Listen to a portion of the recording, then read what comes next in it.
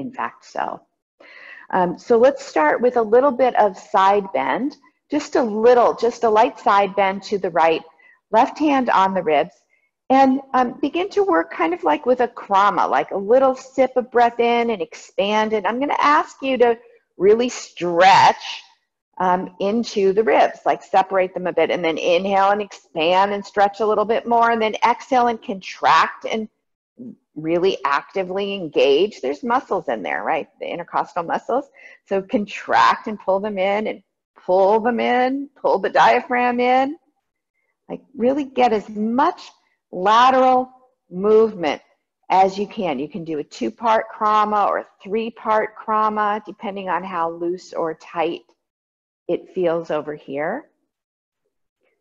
But doing that little bit at a time, expansion and actively opening, creating more length, more space, more width, right? Side, we're not cardboard, right? So we're 3-dimensional. So when I say the side, I don't mean just like the seam, like a seam of a shirt, but I'm really talking about the whole width of the side, the front side, the side, and the back side, as I call it. Okay, good. So then let's have you bring your fingers up to your shoulder, let them rest there. And now same thing, but you're gonna do a little krama with the elbow lifting to activate. And I'm using my hand on the floor to give a little press up.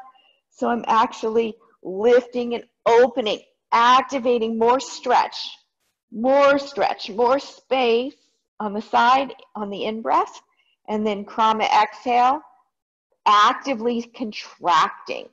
Like it's not just the elbow coming down, but the shoulder coming towards the hip. So the space shortens. Lengthening gradually with the breath, and contracting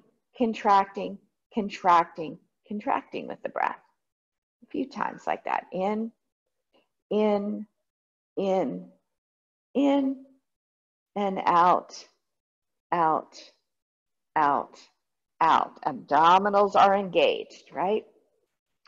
So this next time as you come in, lift, and then we're going to work with this. Just stay here and exhale, and then inhale and do a little push forward so that you're getting more into the back side of the ribs, pressing forward and expanding like you're trying to blow out and open up that whole left for you quadrant of the lower mid rib cage, and then pull back, and contract. Go back far enough that you feel a tightening on that back side. Okay, so I would suggest not dropping the elbow down, but pushing it forward, because that'll give you more space and opening, and you're looking for the space. Directionally reaching with the elbow in order to open into that side, back side. And then as you come back, pull the elbow back, tuck the wing of the shoulder blade in, and contract a little bit.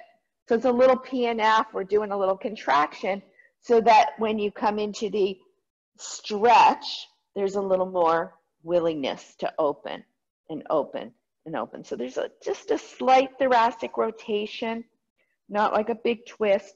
My fingers are propped on the floor like this, and I'm using my right hand to help with that pivot. Help me to access that area. Good. And then come into the full arm side bend, extend over, and then contract down. Again, it's not how far can you reach with your fingers, right? It's how wide, broad, long can you lift and expand the rib cage. So my forearm is more just an accessory. I'm actively opening into the side and actively contracting down into the side, lifting my left hip even to bring my elbow towards the hip and the hip towards the elbow.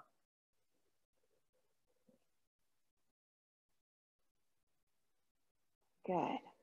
And then release and come to center. Close your eyes, feel And just notice as you breathe how your left side feels relative to your right side and relative to how it felt before, what you're aware of.